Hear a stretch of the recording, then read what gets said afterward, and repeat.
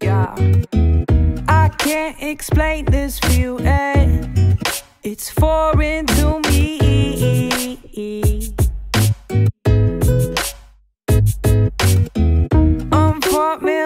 Hey guys, it's Bethany, and today I'm going to teach you how to turn these thrift store jeans into these jeans. Totally fashion forward, totally mom jeans. So if you guys want to watch this video and see how I did it, then let's get on into the video.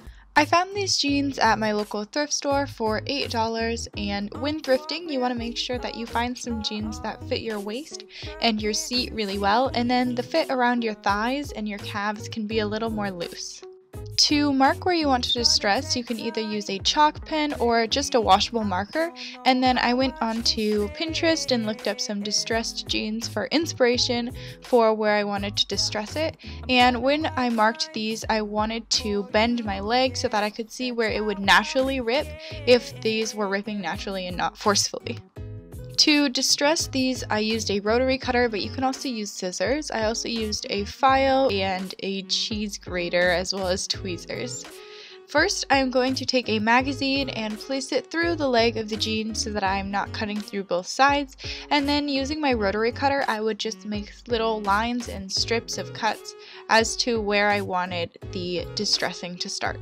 When you cut it this way, you are going to make sure that you're getting the white fabric still, or the white lines, which is part of the weave, and then you're going to be pulling out the blue fabric or the blue strings to leave those white lines and that distressed look. This takes a while and you do it using tweezers, so just put on your favorite TV show and go at it, and you will probably spend like maybe an hour or two doing the distressing. I also did the distressing on the pocket, and I'm using the same technique of putting the magazine, using the cutter, and then pulling the strings out, but this time I used a file to loosen up those blue strings so that it's easier to pull them out rather than yanking them out. It just makes it a lot easier to pull them. You can also do a similar style to the pocket on the back. I'm actually going to show you a different method using a cheese grater. So what you're going to do is basically aggressively scratch the jean fabric, and this isn't going to give you that white string distressed look, but it's going to give it like a little bit of a scratch, and that way you won't have things falling out of your pocket if you put small items in. Repeat these 3 styles of distressing over your entire jeans, and I would suggest trying them on every once in a while to see how you like it, and then you can add more because you can't put jean fabric back, so better to have it less than regretting that you cut too much or cut too high.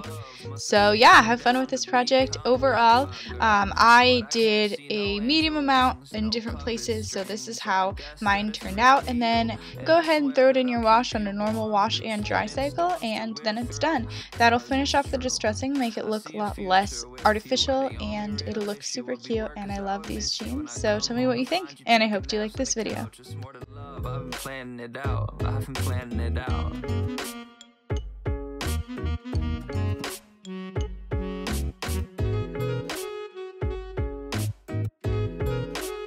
Hey guys, thank you so much for watching this video. If you liked it, be sure to give it a thumbs up, and if you like thrift flip videos, be sure to let me know in the comments box. If you have anything that you would like to see me specifically make, please also let me know that in the comments box, and I'll be sure to reply to you.